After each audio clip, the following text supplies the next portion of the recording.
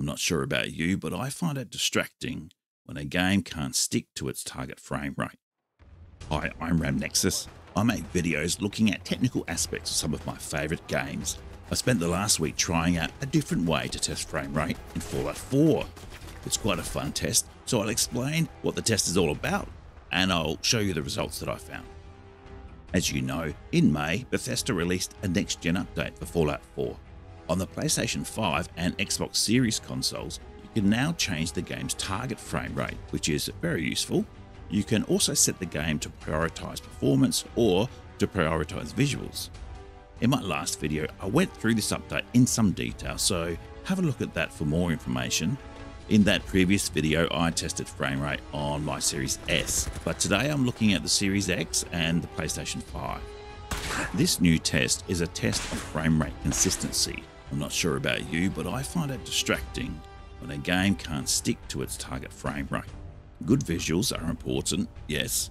A high frame rate is very important to me too, but more important than either of those is a consistent frame rate. But why do we need a new test?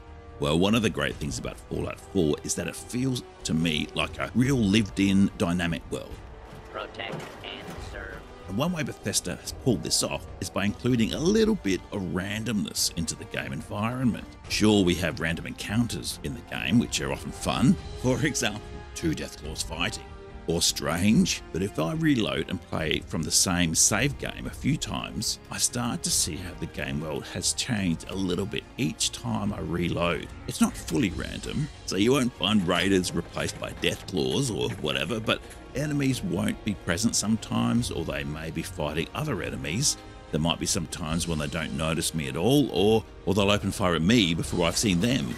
But this little bit of unpredictability is a clever way to make a game feel less like a rigidly engineered gaming environment and more like a living world where you're not certain what's going to be around the next corner. It is actually quite a clever game design. Why am I going on about this? Well, because the game world is a bit different each time I load a save, it is a bit difficult to properly compare frame rates between each graphics mode or even between consoles. So the solution I found, it is a lot of fun. I call it the run for your life test. So I planned a set route through the middle of Boston and just started running this over and over again in each of the graphics modes. It's kind of a turkey shoot, except I'm the turkey. So here are the rules I set myself for this run for your life test. First of all, you have to say it like that. You have to say run for your life.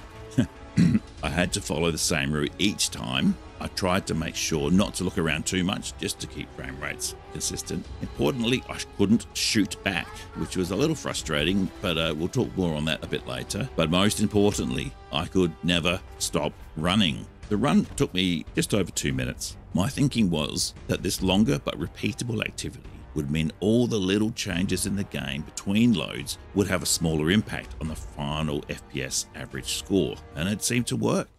If you like the video so far, then I ask you to give me a like. If you are interested in this type of content, feel free to subscribe as I will put out other videos like this in the future. I'll go through what I found in a minute, but to prove my earlier point, I'll show you that running this game route many times on both the Xbox Series X and the PS5 highlighted to me how much variation there can be in Fallout. There are times when you'll run past the raiders before they even notice you, and you're gone before they have time to fire. But at other times, they'll just open up straight away. I only got one melee attack on me, and this mutant hound turned up occasionally, but when he turned up, providing I timed it right, he actually distracted the enemy so I could run straight past them. One interesting thing I found is that I thought I could hear someone chasing me every so often. Now, raiders are really good at telegraphing their positions by all their trash talk. Oh, hell no! But occasionally I was sure I could hear footsteps behind me. The first time this happened, it kind of scared the crap out of me. I was not expecting it. After doing this run through maybe 20 times, this dude decided to start throwing grenades at me, which was a bit of a surprise. So I'm convinced that the enemy AI is learning my patterns of behavior over time. Just imagine that in a game. As mentioned, I tried this Run for Your Life test out on both my Xbox Series X and my PlayStation 5. Obviously, I can't share saves between those two consoles. So on the Xbox, my character is male and he's level 74. On the PlayStation 5, she's level 42. And what's her name, Codsworth? Miss Kiddo, welcome back, Mum. That's right. Because she was lower level, she had to occasionally take a stim pack for fear of carking it before she got to the end of the bloody run. One interesting thing that I added is that both characters wore the legendary destroyer's left and right leg armor, which each have the sprinter bonus of plus 10% movement. I think the effects for wearing both stack, so I'm running at 20% faster than normal. And there's a couple of times which that was really useful. I also made sure there were no mods enabled. So as far as results go, when running the Run for Your Life test, I saw no noticeable difference in frame rates between the Xbox Series X and the PlayStation 5. So I'll just show you the PlayStation 5 results. During this test, I saw no drops at all in frame rate during the 2-minute Run for Your Life test when the game was set to either of the 40 FPS mode, either visuals or performance mode. It's just one nice clean line. And just note, 40 FPS is only available if your console is connected to a TV or monitor that can run at 120 Hz. Protect and serve. When the game's set to 30 FPS, the game stuck hard to that 30 FPS. It never dropped. Only the 60 FPS mode had drops in frame rate. The drops were worse in visuals mode than performance mode, as you'd expect. It's important to note that the 60 FPS performance mode is Bethesda's recommended mode, and it's the game's default mode. So my take-home message is that there are drops in FPS in both 60 FPS modes. To get the full picture of what's going on, we need to know how resolution and draw distance was impacted for each graphics mode, but I think these frame rate drops in both 60 FPS modes are the most noticeable distraction.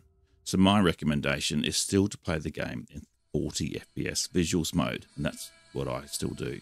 So what about the 1440p mode? If you saw my last video, you'll remember I mentioned Bethesda had introduced a special graphics mode in its initial next-gen update, which came out in April. If you set your console to output at 1440p, it would set the game to run in 1440p mode, which means it's generating fewer pixels on the screen, and it has more resources available to generate a higher quality graphics mode. That's the idea, at least. However, with update version 2, which is what we have now, there is no mention of a 1440p mode in the patch notes at all. I've only done a couple of tests, so I can't be definitive, but I've got to say frame rate drops are still present. There may be resolution and other visual effects are changed. I can't be certain.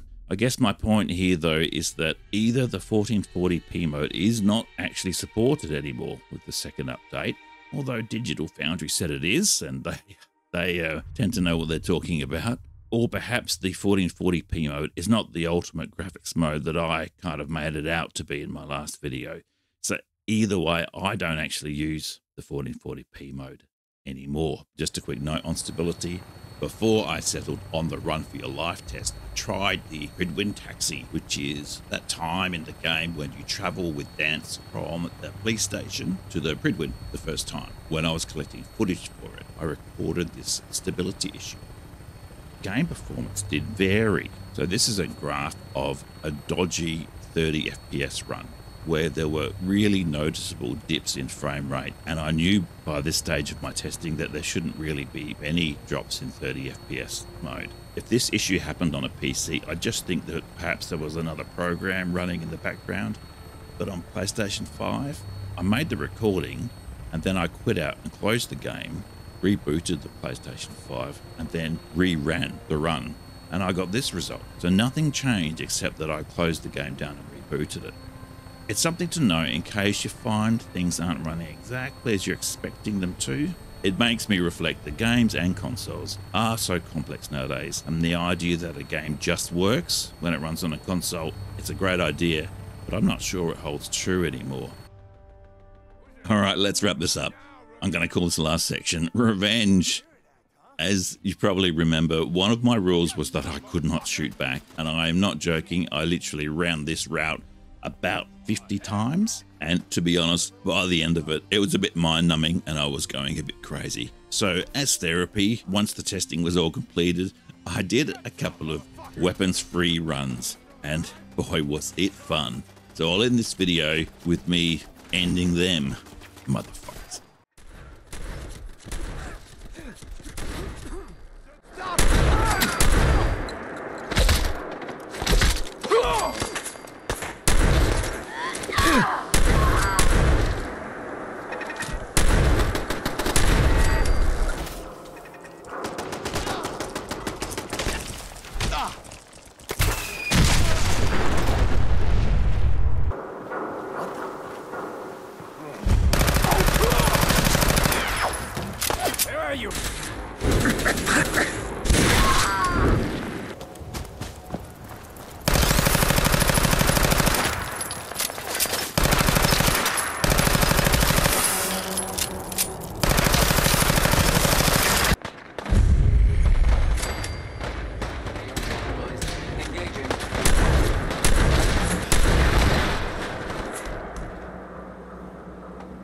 Damn you.